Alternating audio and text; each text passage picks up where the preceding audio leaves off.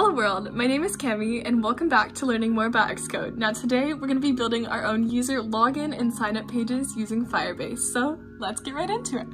Now this video is going to be chunked into 3 main parts. This is just depending on how much of the project you already have done, and so we're going to start off by creating our Xcode project and designing the user interface. However, if you've already had that done, go ahead and skip to part 2, where we're going to be setting up Firebase in our project and implementing it into our application, and then the final section is adding all of the code necessary to get our app to a functional minimum viable product. And so with that in mind, let's go ahead and dive into part 1, which is setting up the Xcode project and user interface. Now if you're brand new to Xcode, absolutely no worries.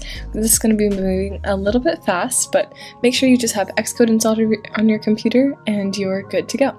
So we're going to start by creating a new Xcode project. We're going to make sure we select iOS app, click next. We can name this anything we want, so in this case I might just say login example. Now don't worry about the team, the organization identifier, the bundle identifier, just make sure that the interface is storyboard and the language is Swift. And click next, and go ahead and click create on your computer. Now that our project is loaded, we're going to go ahead and jump over to our navigation pane on the far left, click on main.storyboard or the main file, and this is going to load our view controller. If you're new to Xcode, this is essentially just like a mock-up of what our iPhone screen could look like, and we're going to be able to drag and drop different objects from what we call the object library onto the screen. So let's pause and think about what we're going to need to set up this user interface. Now I'm going to sort of neglect design for a little bit in this example just to make it a little bit faster. You can customize it as you like. But if we think about it, usually we'll have our initial loading screen for an application. It'll have a button to log in if you already have an account, or it'll have a second button to sign up. So let's go ahead and go to the object library and add those 2 buttons. Now the object library can be found by going in this middle frame up to this top little plus sign at the top. This is the object library, and you can go ahead and see a bunch of different options here, but button is actually the second option, so we can just drag it and drop it anywhere onto our screen. Now in this case, our attributes pane on the very far right, it can be toggled or untoggled using this little button on the very top right corner. Allows us to edit it, and so let's just call this our login button. And then we're also going to just Command C and Command V to copy and paste this our button, so then we can have a create an account button as well. And technically this is all we need on this very first page, and so for the sake of time we're going to go ahead and move on to our 2 additional pages that we're going to need. So obviously we're going to need another view controller to log in, have that screen, and a separate view controller to create an account. So an easy way that we can do this, honestly, is just clicking on the top of this view controller and copying it and pasting it, and it should paste right on top, but we can move it so then we can get a little bit of a separation. That's just the easiest way in my opinion, but we can also go to the object library and search view controller and drag and drop it and have that exact same effect. So whatever your preference is. I'm going to go ahead and move these just a little bit, and then I'm going to keep one of the buttons for each of these pages, just because it's going to be our actual button we're going to use in order, to actually click login after we input some information, and one to create the account on the second page. So I'm just going to copy and paste that one over here as well. Alrighty. Now, something I want to do for the sake of navigating between these panes is I'm going to click on this initial view controller, and I'm actually going to go to the very top of our screen where it says editor, and I'm going to click embed in and select navigation controller.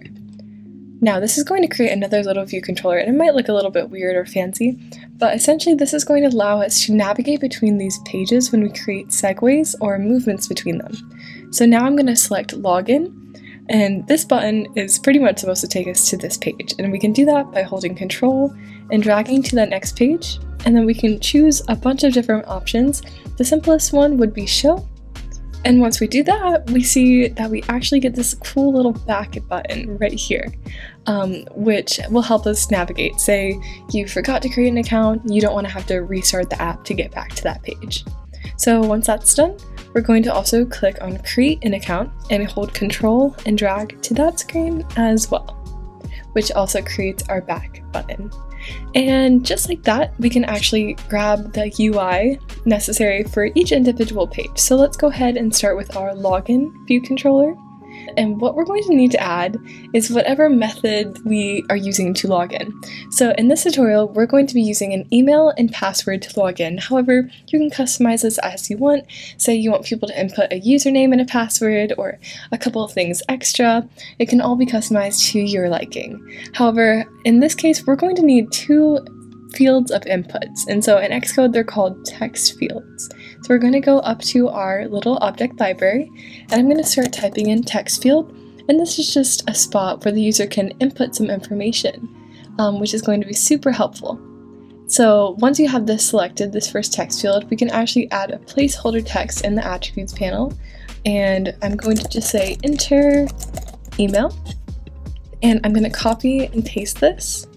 And I'm going to change this one to enter password. And I'm actually going to just copy and paste these exact same things onto our create an account view controller, as we're only going to need an email and password to create an account as well. Now, something that might be a fun challenge is adding an additional password text field to confirm your password, make sure it's the same. You could do a confirmation of the email through sending an email, but however you would prefer to style this is completely up to you. Except technically we have all of the main components that we need for the view controllers down right at the moment, and so I'm actually just going to do a little bit of magic and add a little bit of color to our view controllers here, and so I'll be right back when that's all finished. Alrighty y'all, and we are back. Now, this is the exact same, pretty much everything we had before, but personally I just wanted to add a little bit of color to make it a little bit more exciting, and so absolutely no worries if it looks a little bit different now, but every key component is still there. So we're almost done building the user interface for our app in Xcode, and the last part that we have to do is create the code files that are alongside the login page and the create an account page, and then finally we're going to go ahead and add our actions and outlets to connect everything to the code, so then when we set up Firebase we don't have to flip back and forth between multiple different files in Xcode. So let's go ahead and start by creating the login view controller Swift file. Now you might see that Swift or Xcode projects automatically load with one view controller class, which if you're on the attributes panel on the far right, if you click on the identity inspector, it looks like a little ID, you can see it has a class and it has a module. And this is because over in our navigation panel, we already have a view controller file and it has a little bit of default code already written for us. So we want to create this for the login page as well as the create an account page. So the way we're going to do that is going to the very top, we're going to go ahead and select File, New, File. We're going to specifically want a Cocoa Touch class. It's going to give us a little bit of extra code, and so in this case, make sure this subclass is UI View Controller. If it's not, no worries, just go ahead and select UI View Controller from the tab, and then we're going to call it Login View Controller. The language should be Swift, and with that we can click Next, and we can click Create. And just like that, there's one code file. So if we go into our main.storyboard and find our login view controller, then we can go ahead and select this top bar above our view controller and then go to the identity inspector on the far right. It should be this little ID. You might be on the attributes pane on the right of this little ID, but make sure to select the ID. And then we're going to start typing in the class our login view controller, and it should autofill. If it doesn't, it might just take a little bit. Make sure to save your project. You might have to restart Xcode, but it should load eventually. And so with that, we have that code connected. We're going to go ahead and open up the code side by side with the login page. I'm going to make just a little bit more room so then it's a little bit less hectic, but we can open up our little helper with showing the code side by side with the view controller by in this middle panel going to what looks like little paragraphs almost. It's the adjust editor options, and we're going to select an assistant. And so this should automatically load our code next to our view controller itself. As you can see, it gets a little crazy, so I'm going to go ahead and collapse or toggle our attributes panel. And we're only going to have this up for a short time. But what I'm going to do here is connect these outlets here, the inputs of information, as well as our action item on the page, which is the actual let's go, let's log in button. So the way I'm going to first connect the outlets is by holding Control and dragging from our email text field into the code file right above this view.did_load file. Make sure you're within the class declaration and above view.did_load. It can be below view.did_load, but I've seen it's kind of just like typical practice to put it in that spot. And I'm going to call it email text field and make sure it is an outlet and a UI text field. And we're going to click connect. And then we're going to do the exact same thing with password. We're going to hold Control and drag right underneath the email text field, right underneath, make sure not within. And then we're going to call it password text field as well. And then I'm going to add just a little bit of space, and we can actually see if we hover over these little dots that they are connected, which is awesome. And then lastly, we're going to add our action, which is the Let's Go button. I'm going to hold Control and drag underneath this view.did_load function. I'm going to let go, and you should see the connection is an action, and let's call it login clicked. We're going to make the type UI button, and we're going to go ahead and click connect. And just like that, we have all of the pieces on our view controller screen. Anything that the user can mess with, can input information into, or click on is now loaded into our code file as well. So I'm going to click out of the code file. We're going to repeat the exact same step with the create an account. So once again, we're going to go to File, New, File, Cocoa Touch Class. We're going to call this Create Account or anything of the sorts. Just make sure you keep it consistent as a UI view controller in the language of Swift. I'm going to create it. Now, this is the part I always forget. We're going to click on Create an Account, open back up our Attributes panel, go to the Identity Inspector, and we're going to type Create Account to connect it before we try to open it. I'm going to close our Attributes panel, open up the Assistant, and it opens up as it should. And once again, I'm going to hold Control drag and connect these outlets.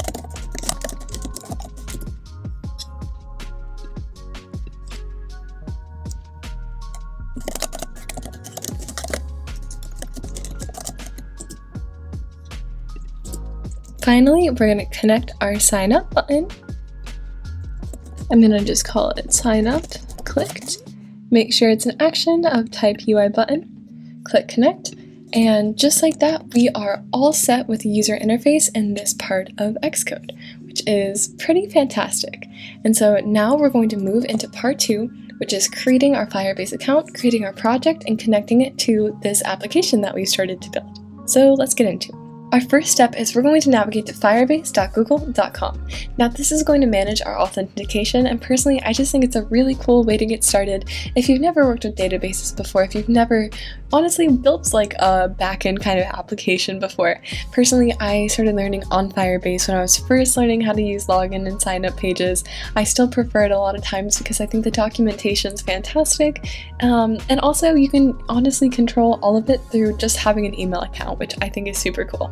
So what we're going to do is we're going to click Get Started, and we're going to add a new project. It might ask you to create an account on your first time, so go ahead and do that first. But once you're to this page, we're going to click Add Project, and you can name it anything. And so I'm going to just name it the same thing, Login Example. However, if you're working on a different app, then I recommend calling it the app that you hope to create.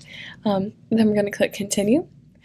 You can enable Google Analytics if you want. I really recommend this if you're going to be creating a bigger project. I'm going to disable it just for now, just because this is simply an example project. But once you're finished and decide, click Create Project, and we'll wait for the magic to happen. Wonderful. Once your new project is ready, we're going to click Continue, and then it's actually going to open up to this initial screen, which allows you to start by adding your app. So you can connect an Android, a web application, but we're working with iOS, and so we're going to click that. And it's going to ask us for a little bit of information. The first thing it's going to ask for is our Apple Bundle ID. It's okay if you don't know this off the top of your head. This is something that's created that identifies your project when you create it in Xcode. So we can actually navigate back to our Xcode project and find this on our navigation panel on the far left. We're going to click above the folder on the title of our application, and once you're under General, you'll see the bundle identifier right here on this line.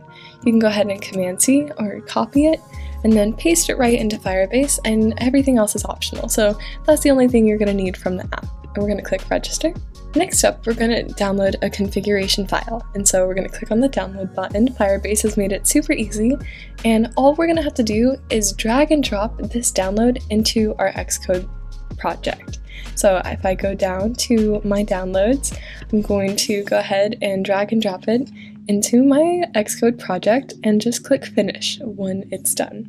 Now you'll see mine has a little bit of a different name just because I've done this a couple of times for practice. Even I messed this up several times, so no worries, you're doing great. But once you have that, we'll go back to Firebase and click next.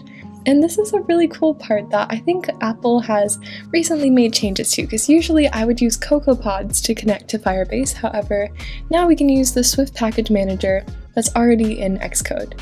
So we're going to go ahead and first click copy, and copy this github.com/firebase/firebase-ios-sdk. Go ahead and copy that or keep it on mine. And then we're going to go back into our Xcode project once again. We're going to go up, click on File, click on Add Packages, and we're going to see this really cool loading page that has a ton of different things that could be really cool to check out, just additional aspects that we can implement in Xcode projects. But we're going to go ahead and paste the URL in this top little search bar for GitHub. And as you can see, it loads right here, so we can go ahead and select it and click on Add Package. Now we're going to wait for this to load. Don't worry, it might take a little bit of time, and so I'll see you when we're back. And we're back. Alrighty, now that that's loaded, we're actually going to be able to select what aspects of Firebase we would like to include in our project. So today we're only going to be working with Firebase authentication, which we can see with Firebase Auth, just a little bit down in this list of options. However, I really encourage you, if you're building on a larger project, to look more into Firebase, see what other aspects that you might be interested in. And I think that when it comes to this type of panel, you can always go back and add if you haven't added something, and you can always go back and remove it. So I just encourage y'all to continue to check out Firebase, but all that's required today is Firebase Auth, and so we can go ahead and click on Add Package. And just like that, Firebase is all loaded in our app. So if we go back, see what the next step is, we can go ahead and click Next on Firebase, and we're going to actually be using Swift instead of Swift UI today. We're going to want to add 2 lines of code to the app delegate page in our app. And so I'm going to go ahead and copy this to clipboard, head back into our Firebase application. On the navigation panel, we're going to go to our app delegate, and under where we import UI kit, we're also going to just paste or import Firebase core into our project. And we're also going to want to add 1 more line of code into this first function in our app delegate. It's the did finish launching with options, and we're going to want to configure our project. Now this is that second line of code here, which we can go ahead and copy right over into that function. So I'm going to paste it, and this just configures our app to include Firebase. And so once we have that, if we go back to Firebase one last time, we can, we're all set in our initial configuration, and we can go ahead and continue to console. Now we're going to do one last thing in Firebase, and then we're on to step 3, which is putting it all together. Now we're going to be wanting to use the authentication in Firebase, so we're going to select it, or we can also see it on this little navigation bar on the left. It's the first one, and we're going to get started with authentication. We're going to want to enable the specific authentication type that we would like to use, and today we're going to be doing email and password, but they have a ton of really cool options that I also definitely encourage checking out. We're going to go ahead and click on email and password, and click on enable, and save. Now that we have that set up, we actually can go up past the sign-in method to the users and see that we don't currently have any, which is to be expected. However, we're going to keep this page open because we're going to be able to watch users be created live, which is super cool, something I really enjoy about Firebase. So we're going to go back over into our project, and now we're going to move into part 3, which is putting it all together and creating the code for our application. We're going to go ahead and start off by doing our create an account, because it makes sense to want to be able to create an account before we try to log in. So we're going to go to the create account view controller page, and we've already had all of our actions and outlets set up, so we're going to be exclusively working within the sign up clicked function near the bottom. So first we're going to do some checking, and now we're going to add 2 lines of code that kind of just ensure that the users can't click on create an account without filling in any information. Say they leave the password thing blank, you don't want them to be able to create an account with only an email. So we're going to write two guard let statements to truly guard against it. We're going to do guard let email equal email text field dot text, else we're just going to return. This means we're just going to quit the function, it's not going to do anything. Now we're also going to write that for password by doing password text field dot text, else return as well. Now this is kind of just like a safety net for if the users don't do something, if the users do something that we don't want them to do as developers. I've noticed it's super helpful in the long run, especially when your app starts crashing and you're like, why in the world is it doing that? And then you find out that you just forgot to click on something that you wanted you to click on. It's a constant struggle, but tangent over. Finally, we're going to go ahead and implement Firebase in this specific code file. We're going to do that by going up to line 8. Under import UI kit, we're also going to make sure we import Firebase in this file so then we can utilize its vast array of functionalities. So now back within our signup clicked function, make sure you're within the curly bracket. We're going to start typing out the one and only function we need, which is auth with our little parentheses, dot create user. And you can see it starts to autocomplete here. And we're going to want to create user with email, password, and completion. Now I'll show you why. We're going to go ahead and click enter on this option. And then we're going to go ahead and fill in the placeholders. I also love that about Xcode is that you can just click on it and fill in the placeholders. However, you can also just type it all out if you want, whatever you prefer. So we're going to use with email, and we are going to use this email variable that we created right here. Same with password, we're going to call it password, and it's going to give us a completion option. And now when we click on this placeholder, we're going to want to click return or enter to create what we call a closure. Now this is essentially, hey, we're going to run this function, but then we're going to check, is this function successful or has it failed? Now this is really important because what if someone has an account already and they try to make a second account, then they won't be able to do it successfully, and the function's going to throw an error.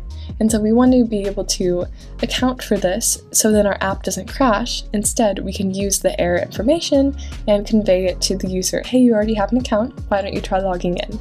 And so we can do that by once we click enter, we're going to just call result, Firebase result. We're not going to use this variable, and we're going to call the error an error, and we're going to do error in, and we're going to add an if statement. If let e equal error if an error exists.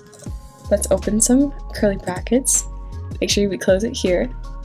Then let's just go ahead and just print error. So this is not going to show anything on the screen, it's just going to load it in the console just for us. You can customize this, you can add in little alert that would notify the user, but go ahead and just print error. And then we're going to add an else statement where here we want to go to our home screen. Now, we might have realized we didn't actually create a home screen, and so we're going to go ahead and do that real quick just now. So we're going to go back into our main.storyboard, and let's go ahead and just go up to the object library, add one more view controller. We don't need to add anything to this, this is just to show that it worked. And now we're going to click on create an account on this little yellow dot on the top. We're going to hold control and drag to here. We're going to have it show, and then we're going to go ahead and click on the segue itself and open up the attributes panel, and we want to give this transition a name. So we're going to go into the attributes, and so let's just call it like go to next or anything of the sort, and we're going to copy this. Now the reason why we did not create it from the button, we created it from the whole view controller, is that we want to determine when this happens. If we connect it from the button to this next screen, it'll go to the screen no matter if it's successful or not with creating an account. If we give it a title or an identifier, which is go to next, then we can actually determine in the code when we want this transition to occur. So now that we have this, why don't we actually just connect our login page by doing the same thing, control drag, show, and then we're going to give it the exact same identifier, go to next, just so then we already have that out of the way. And once that's done, let's go back to our create an account view controller, And where we go to our home screen, we're going to go ahead and write self.perform segue with identifier, that identifier that we gave it, and the sender is going to be self. Now that just means, hey, we are on this view controller, who's doing the action, this view controller is doing the action, and we're going to this next one that is identified by go to next. And so, surprisingly, just like this, all of the code for creating an account is already completed. In just a couple lines of code, one major Firebase function, we already can create an account. And so why don't we just copy all of this over, copy, and drag it directly to our login view controller as well. Because if we paste it into the login clicked function that we have, this is going to stay the same as long as we need the text fields the same, except the only thing that's going to actually change is this Firebase function. Although first we have to import Firebase at the top as well. But instead of creating user, we're going to want to do sign in with email password completion, but we can just do sign in because we already have all of this information present. And we can actually keep the errors the exact same, and then performing the segue does the exact same thing. And so just like this, all of the code should be accurate. Just make sure you click sign in instead of create user, and then the rest follows identically, which I personally think is pretty cool. So now if we go to our main view controller, we can actually test this out. So first, it's important to note I have this view controller storyboard set on iPhone 11. So when I run this, I'm going to want to change it from iPod to match, which is an iPhone 11, just to keep the screens looking the same. And I'm going to go ahead and run this, and we'll be back when the simulator loads. And we're back. So now that our app has loaded, let's go ahead and start off by trying to create an account. So I just click on that button. I'm going to enter just a random email. We can just do hello@world.com, and our password can be, it just has to be 6 characters according to the rules of Firebase. So let's just do 1, 2, 3, 4, 5, 6, and we can click sign up. And as you can see, it navigated over to our additional page, which is a great sign. So let's go over and see if it worked in Firebase. Now that we're in Firebase, we're going to click the little reload button here on the screen. And as we can see, it did indeed work. We have hello@world.com having been created on today's date, which is pretty cool. So now let's go ahead and go back in our application, leave the create an account, and go back to our login page and see if we can log in with the same email. First, if we click on Let's Go, you're going to see that nothing happens, and that's because we had the guard statements that said, hey, if both fields are empty, don't do anything. And so that's just a cool way that our safety net actually worked. So let's go ahead and try this. hello@world.com, and the password is 1, 2, 3, 4, 5, 6. We click on Let's Go.